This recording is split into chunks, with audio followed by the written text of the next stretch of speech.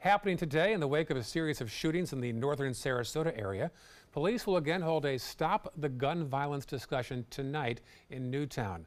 Our Marla Spence has a preview live from the Robert L. Taylor Community Complex. Marla?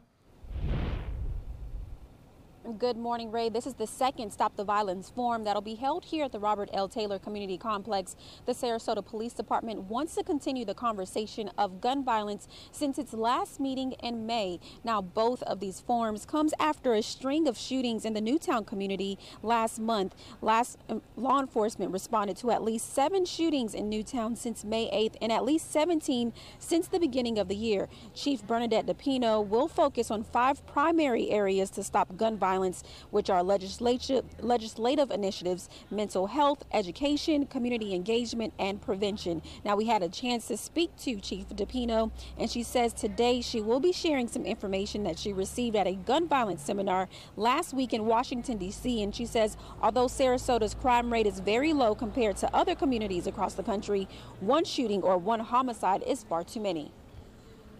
Gun violence is one of those things that I just coming from the seminar recognize that it is going on all over the country. And that's what I'm hoping, that by doing these different meetings and really analyzing gun violence, why it takes place, who's carrying guns, why they're carrying guns, will help us be able to try to mitigate the gun violence.